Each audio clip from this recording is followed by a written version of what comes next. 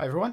I thought it would be quite interesting to do a little video where I'm going to show how I do the editing for Pluralsight courses. So this is some work I'm doing at the moment for an upcoming course about implementing cross-cutting concerns in ASP.NET Core Microservices. And this will be the first clip of the first main module. So it's called Module 2 because the sort of trailer for the course is always numbered Module 1. But this is the first one where I'm going to introduce the course and cover the topics. And I just thought it would be interesting to show what that editing process looks like. Now, I've done a lot of work prior to this point. So before I can record anything, I start outlining the course and what I want to cover. I start thinking about what demos I'm going to need. And typically I start doing some research and scripting at that point. This just gives me a bit of a sort of bone structure for the course that will be produced. Then I go in and produce all of the actual demos, so I actually work out how I'm going to show things in what order and what that code needs to look like and actually write the code. Then I go back and write scripts for all of that, so that I can be very concise and clear when I'm speaking. Rather than talking it through as I'm doing it, I go back and script as to what I've shown on screen. I also need to design all of the slides, which I've done in advance. So this is all of the kind of informational stuff that I'm going to cover, and all of those slides to illustrate what I'm going to speak about, and I script around those as well. At this point then I've got sort of all of the outline of what I want to cover plus the script. I've recorded the video files, so the actual demos taking place, and then I go and do an entire audio recording session. That usually lasts an hour or two, and it's the end-to-end recording for the entire module. I do it in one go so that my voice sounds consistent across all of the clips. And it's very easy to sound good in a Pluralsight course because that content is going to be heavily edited, which I've already done for this module. So that means removing all of the mistakes and choosing, the best descriptions. I'll repeat things over and over until I'm happy with how it sounds. I don't stop the recording as I'm doing that. I just keep doing it. So then I end up with a recording with all those errors and all those kind of different phrasings of things. And then I can go back in and select the ones I want during editing and post-processing of the audio, which I've now done. So now I have all of the kind of raw materials to build the final clip. So the first thing I'm going to do inside Camtasia, which is the software I use for editing, screen recording and then final editing. It's quite a nice tool. It's it's not as rich as maybe like advanced video editing tools, but for this kind of editing of screen recordings and Pluralsight content, it's perfect. So the first thing I'm going to put in is I've got a 1 second placeholder here, which is a clip that, don't worry about what it shows on screen, that will disappear because we're going to overlay on top of that in a minute. But every Pluralsight recording needs to begin and end with a 1 second silence so that the clips can be neatly aligned when they're in the actual video player tool. So I just put that in so that I've got this placeholder, and I'm going to need 2 of these, so I'm just going to bring in the second one and I'll drop it in on the end in a moment. Then I need some media, so I'm going to import media from my course, and inside here I have my module 2 folder, and I've already exported all of the clips for this module. So I'm going to bring in clip number 1.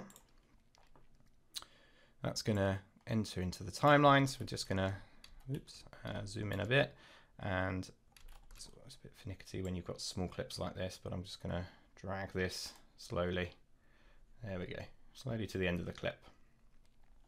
Cool, so that's all my audio. So you can see we've got about a 3:37 runtime there. The next thing I'm going to need then is my media that represents my slide recording, and I've recorded that, and I've recorded the slides separately to all of my other videos. So the way I do this is basically just screen record me playing through the presentation and clicking through with short gaps between everything that happens, and now I've ended up with this piece of video. Now this actually, I know, includes audio. It picked up the audio while I was recording this, so I don't want that audio. I don't want that at all. I've got my clear voice audio here. And then basically this includes all of my slides. Now I just want to find the end of these, which I know ends here with "let's get started." So I'm going to cut there, and then that's the content for this particular clip. Now the next piece is a little arduous. What I'm going to do is basically where these little blue arrows are and where the transitions are, I see you don't have a blue arrow for here, but wherever something new pops into the screen, I'm just going to cut the clip basically, so make a slice here. It's a little arduous, and it's it's not super fun, but what this allows me to do is in a few minutes when I start finishing up this edit, I can now just align the video and what's happened on the screen to precisely where I talk about that in the audio. And the nice thing about that is it makes it very clear for people that are listening to it that, you know, everything's aligned. And it means I don't have to like try and record the audio and the video. Oops, I've taken too much of that clip there. What I want is, so I want to take that slice and then I want that slice there. Cool. So there's just keyboard shortcuts I'm using for this. In this case, I'm just using the S key to slice this clip. One thing that always annoys me is it loses focus after the slice. So I've clipped, I've sliced, and now when I've dragged it, I'm going to have to go back in and kind of place that, place the cursor on this there so that I can do the click, but never mind. So as you can see, this is kind of a slide heavy module because it's the introduction, so it's just a little bit more finicky than some of the others. Most of the courses, you know, I try and focus on practical demos wherever I can, because I think those are kind of easier to follow along with and better from a learning perspective. So in those cases, you know, it's a different kind of editing because I still have to align what I'm saying to what's shown on screen, but there's less of this kind of cutting up as I go. Right, so now I've got my first piece of clip here, and hopefully my recording will pick up the audio. We'll kind of cut this up a little bit. I might speed up a few sections because you don't need to see the whole thing. But basically what I'm going to do here is I'm going to play my audio and work out where I need my transition. So this is always painful as I listen to my own voice.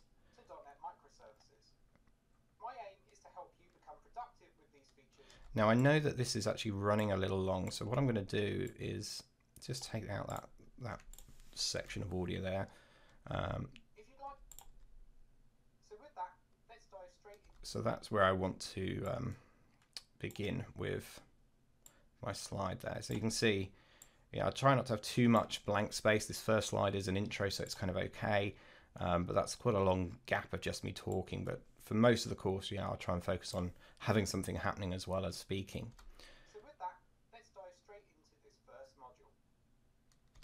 So you can see I'm just now going to stop the audio at points where I know I'm going to be talking about things. And, you know, I don't want to listen to everything. So typically I know most of these little gaps that you can see in the audio where there's a silence. Give me the hint. Oh, I know it's right.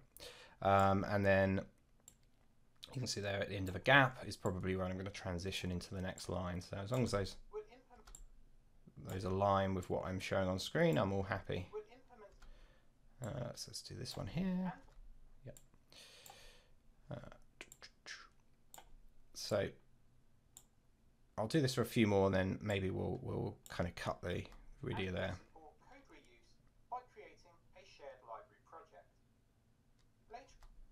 So let's bring these ones over. You can see it's once you get going, it's not too bad a process. It's just about figuring out where things transition and, you know, pulling these clips in. So I'm going to do that.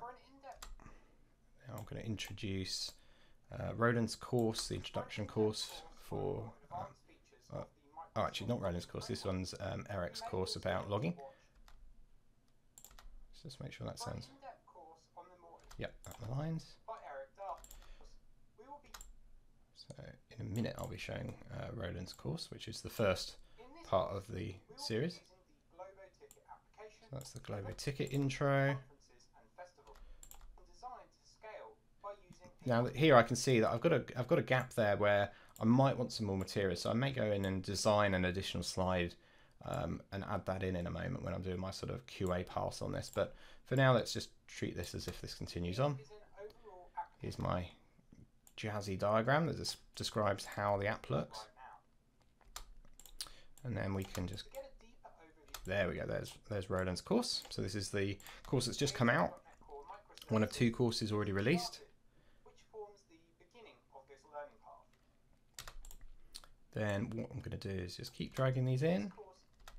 So we've got prerequisites, the fact that people probably need a bit of C# knowledge.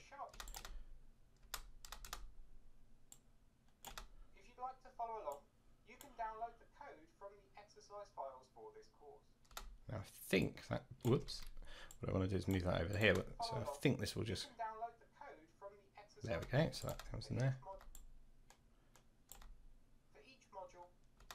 So what I did here is I recorded 2 variants of audio because I wasn't sure how I'm going to split the demo clips up yet. Now, my assumption after doing some more work on this is that I'm not going to have a clip per, or a demo file necessarily per different clips. It's just going to be one per module. So now I can use the appropriate audio there. So when I'm not sure, I will record extra audio. So actually, this comes in here. Around this point, just make sure that aligns, pops in.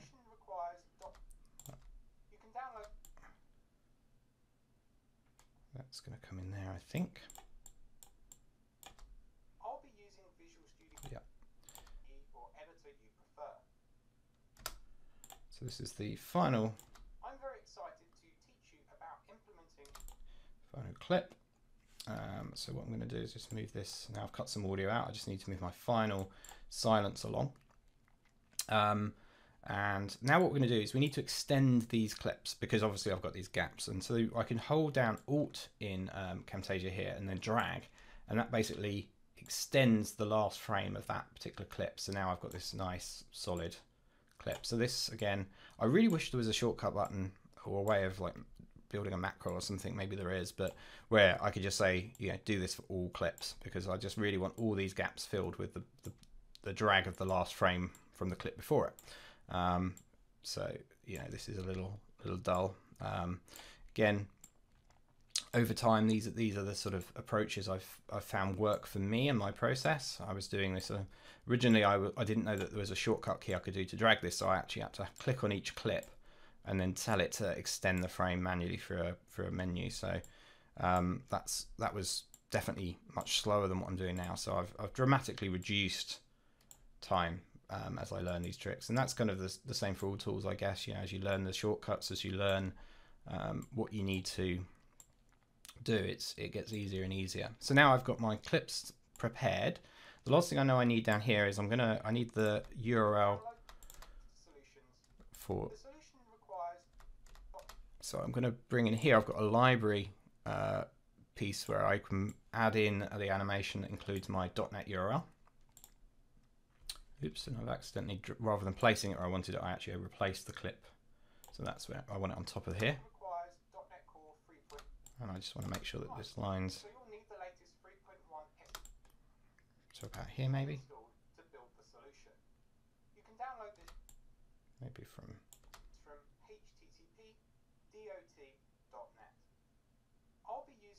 okay, so I definitely need this to end prior to here, so maybe we'll put that there. And I think, and I'm not 100% sure, but it just looks like this has got itself out of alignment slightly, so I just want to drag that down. There we go.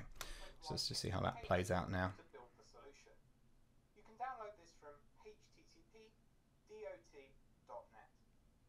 There we go. So that's there. Now, what I will do is just usually have a full pass through of the audio and video. So playing it through, listening for any errors, any additional pieces of audio that I've left in as alternatives that I didn't take out, and watching it through. So I'm not going to force you to watch all of this. You can obviously go and check out the course when it's released to see how it works. But here you can see how these now align nicely.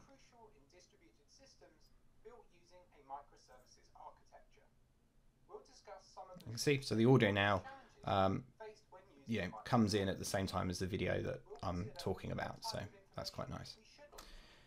So that's it for this particular clip. So I'm going to save that there. Here's my folder. So I've already got clips for my demo videos, which are sort of just raw screen recordings of those demos and then edited down, but the ones that are slides only I come in and do at this stage. So there I have clip 1 done, and later on, once I've gone through this a little bit more carefully and done a couple of QA passes on it to make sure there's no errors, I'll export this as a final exported video file that I can then upload through the Pluralsight platform. So that's pretty much it. Hopefully this was interesting. Hopefully people kind of like this kind of sort of behind the scenes, I guess. If you are planning to do any kind of video content for YouTube, or if you're looking to get into authoring for somewhere like Pluralsight, this Camtasia tool is very good. It's very useful. I use different tools for doing the audio, which are a bit more expensive. I've invested a little bit more money in those additional tools, but you can start with mostly free tools if you want to do a lot of this stuff. I just found that these paid products do tend to give me the return on investment in terms of they're easy to use, they work consistently, that kind of thing. So this course hopefully will be out by the end of November 2020. I'm working on it now. I may actually have it out a bit earlier. It's kind of going quite well so far. So if all goes to plan, maybe I'll have it out in the early part of November rather than the end.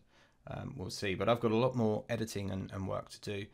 In the meantime, if you want to check out what I'm doing, you can always go onto the Pluralsight site here.